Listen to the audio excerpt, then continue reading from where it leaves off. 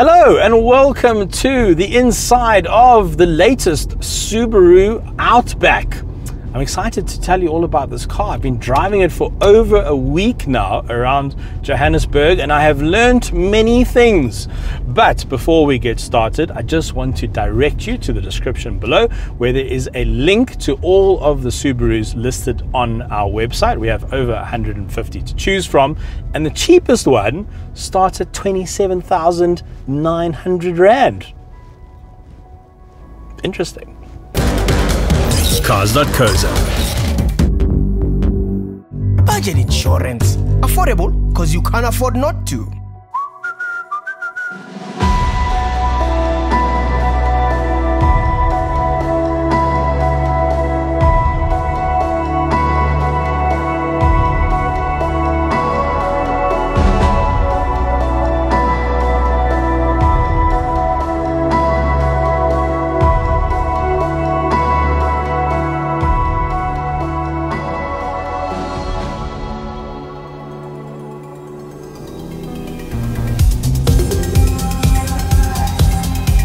Right, so let's start with what is this thing? Subaru Legacy used to be a sort of sport wagon. Now it's morphed into this kind of off-road SUV and they've even dropped the Legacy name. So this is just the Outback. Under the bonnet, boxer motor, symmetrical all-wheel drive. It has all the hallmarks of a Subaru, but it's definitely more orientated for adventure, for lifestyle, for families. And for me, it occupies a fairly unique position in the market because it's not really a natural rival to, say, a Mazda CX-5, although they're very similarly priced. It's not really a rival to, say, a BMW X3, although they are similarly sized. So it is this very unique proposition in the market. But in my opinion, it has almost the perfect blend of all the things you would want in a vehicle like this. And while it is very much set up for adventuring and gravel roads and a bit of light 4x4ing, I've been driving this car around Johannesburg and for me this is almost the perfect city vehicle.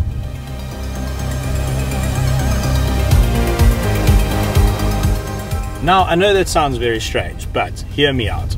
So what do you deal with when you're driving around Johannesburg? Potholes. This car has basically been designed to do 120 km an hour on crappy gravel roads across the Australian Outback. It's not what you would describe as fragile, and so it takes the Johannesburg roads in its stride with ease, with absolute aplomb. Love that word, aplomb. I've never worked it into a review. I'm glad I got it in.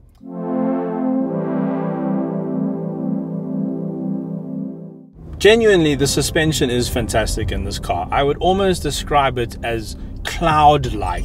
You'd be forgiven, speed bump. You'd almost be forgiven for thinking that you had air suspension in here. That's how good it is, but you don't have to pay for the air suspension and you don't have to pay for it when it breaks, which are two massive bonuses to air suspension.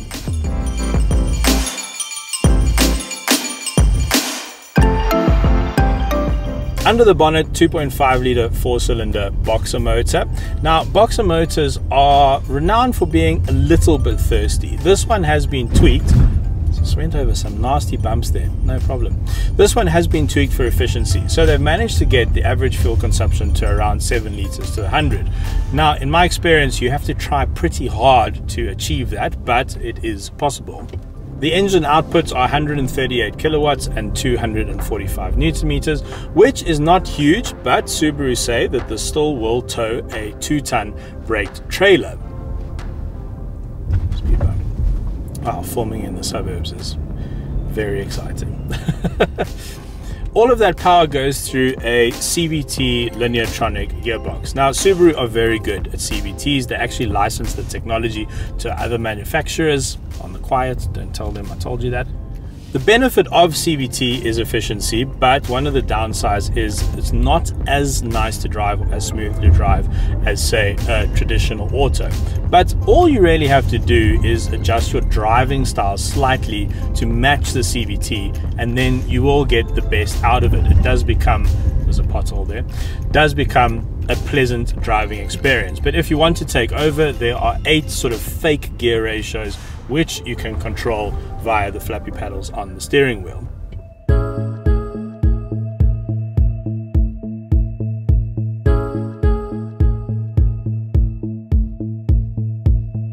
Welcome to the interior of the Subaru Outback, and I love this new generation interior. Everywhere you look, there is just something nice to look at. It feels very plush.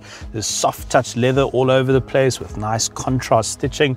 And of course, center stage here is this big portrait orientated touchscreen. All of your connectivity that you would expect is in here, but there are some extra cool little bits and pieces. Android Auto, Apple CarPlay, those are standard. And you control things like your heated seats and your climate control over here as well. So you just slide up like that for your climate. Of course, there are buttons for it, physical buttons, and I like what they've done, combination of touchscreen and physical buttons, because you know muscle memory just makes it easier to work with volume knobs and that sort of thing. But there are lots of little tricks in here as well. So for instance, if you go to car info and maintenance, it tells you when your next oil change is required, when your next service is required, so you don't miss it, so the dealer doesn't take away your warranty. But one of the key pieces of technology in here, and I have not seen it in any other brand of car, is facial recognition, but used in a very, very clever way. Now, we're all quite used to facial recognition because our cell phones have had it for a long time, but the Subaru takes it one step further. Now, what it does is once it learns your face and you store your driver profile and you store your seat settings and you store your mirror position, then when you get back in the car, well, let me just rather show you. So I'm going to mess up my seat position.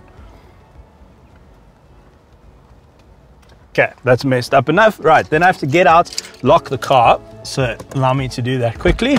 Justin, close the door there.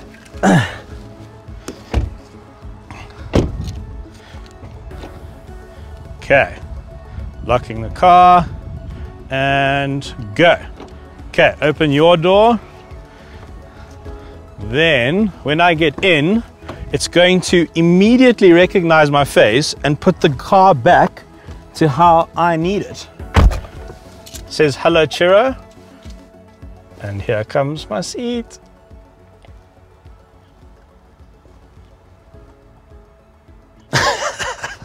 I love that. I didn't have to do anything. It just recognized me, greeted me, and then set up the car as I needed it. It will also do the climate control for you as well. That is some seriously smart tech.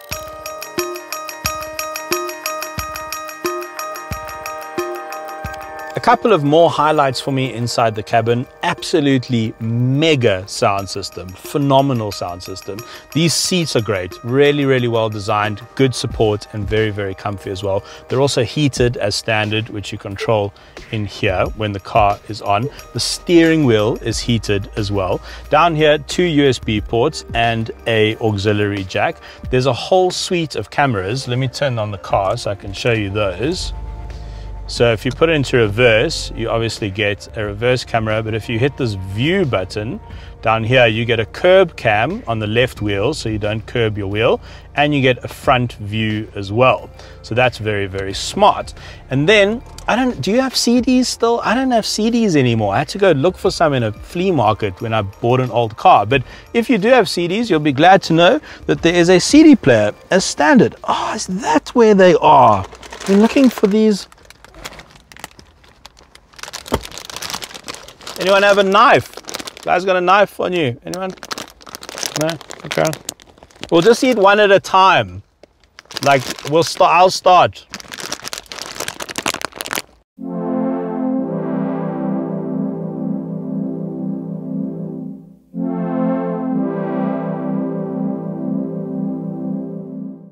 The back seating area of the Outback. See what I did there? That was terrible. Cut. The back seating area. Now, because you have procreated or you have dogs or both, you'll be very interested in these. Rubber matting all the way around the car. Very easy to clean. But as my director has just pointed out, because he's the only one here who has kids, if they could invent that for that would really, really help. Apparently, I don't know anything about this. But for your kids, you've got 2 USB ports down here, so they don't argue about who gets to charge their devices. Independent rear air vents as well, but not independent aircon control. In here, 2 drinks holders, but you also have drinks holders in the door, and very comfy seating with very good knee room. I'm pretty impressed by that. Now, as standard, you get keyless entry around the car, but the boot is also keyless. Now, a lot of manufacturers have implemented something like this, but it usually involves swinging your foot around underneath the car, which in my experience never really works, and you also look like a bit of a doing it. But all Subaru have done to solve this problem is put a sensor in the badge. So as long as you have the key in your pocket and you just hold your hand near the badge, it'll beep telling you it's registered, and then the tailgate opens. How smart is that? Love it. And the rest of the boot is pretty smart too. I always love when manufacturers put remote release for the back seats. Wha-pang! Look at that. Sprung loaded, spring loaded, sprung action, something of that description. Underneath here is a decent size spare, and all over the back of the boot there are little shopping hooks and tie downs and that sort of thing to keep everything in place. There's also a 12-volt socket to run an electrical appliance. Then to close the boot, you have a choice of 2 buttons. You can either lock the car straight away or just close it. So I'm going to lock it, because if you don't have, fluff, hello. You see, the dog was attracted to the Subaru. Dogs love Subarus, they really do. But if you don't have something in your hand, then you can do some really great Doctor Strange to open your boot. You can cast a spell on this. Love that. I wouldn't get tired of that, ever. Not only do Not only do these roof racks look good, but they're also very, very smart. So they're tucked away on this side, but if you just unclip them, Dita, pass me that one, then you get parallel bars. Look at that. And they'll take up to 68 kilograms, evenly distributed, and there are extra holes so you can create extra distance between the 2 bars. I mean, if you had to buy this on the aftermarket, that would be pretty expensive.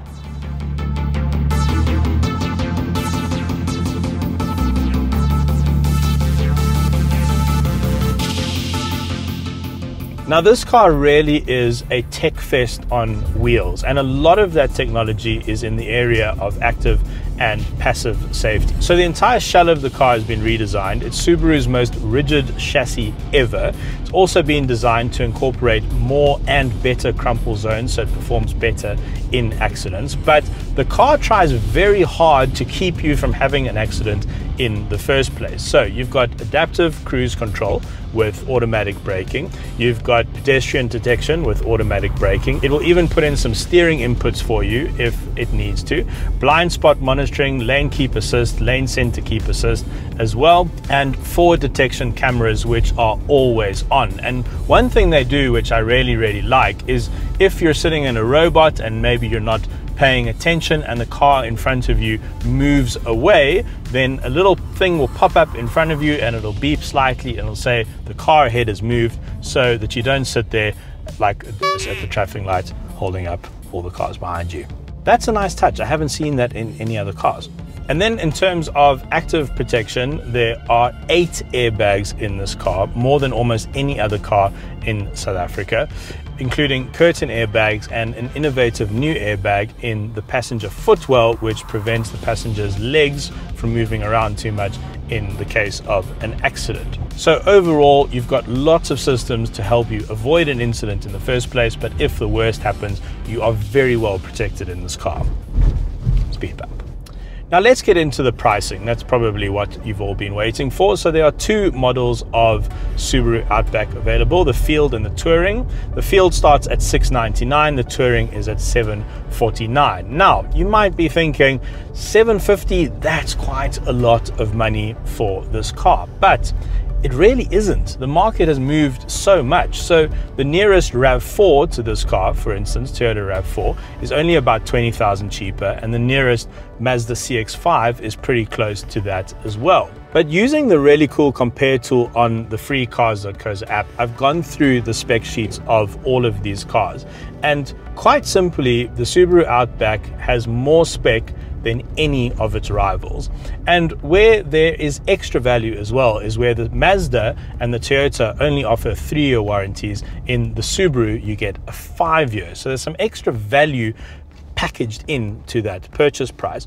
And also, everything I'm talking about in this video, everything you're going to see me point at or activate, it's all standard. There is so much standard equipment. It's not like when you go and buy a German car and you're reading down a list and it just says optional, optional, optional, optional, optional, optional, optional, optional, and you just have to tick, and then the price just goes up and up. It just gets more and more painful.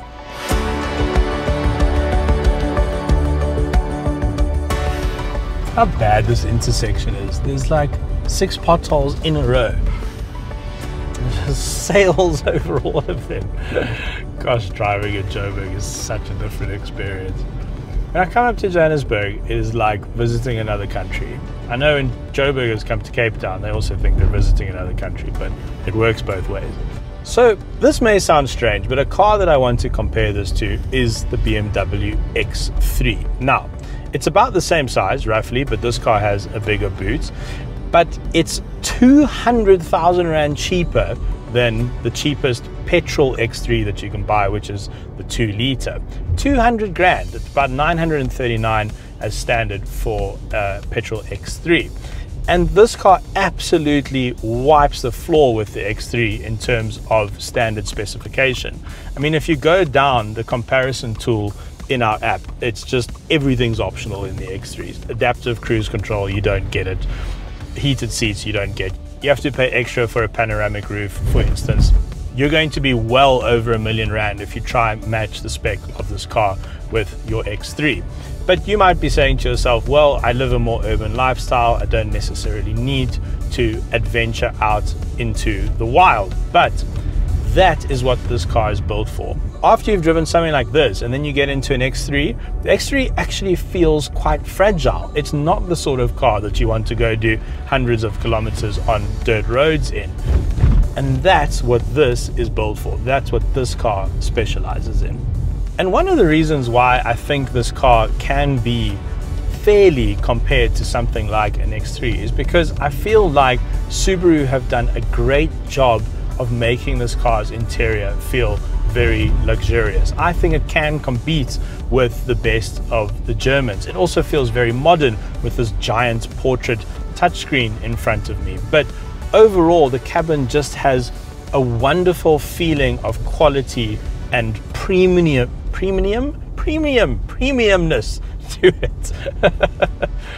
But as much as it is an adventure vehicle, I go back to my earlier point that this is a superb vehicle to live with in the city.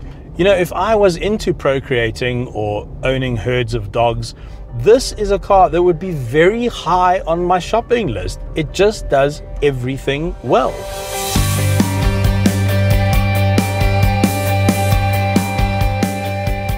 In my opinion, Subaru have pulled off something of a magic trick here. This car is just about the perfect blend of adventure vehicle, practical family car, comfortable city runaround, and luxurious SUV. And that's pretty damn impressive. Right, thanks for watching. If you enjoyed that, why not whack that like and subscribe button? And if you're new to the channel, we have over 570 videos. I think I've actually lost count, if I'm honest, but tons of reviews and drag races and adventure films, and you'll definitely find something that you'll enjoy. My name's Ciro De Siena, and we'll see you on the next one. Cheers. All right, be safe. Do you like clothes? I do. This is available right now on our Sentimental shop. Just go to Cars.co.za/shop or look for the description in the link below. See what I did there? Just trying to catch you out. And we've got tons of exclusive merchandise which is designed and made exclusively for our store. I said exclusive twice because it's very exclusive. Also hats. Cars.co.za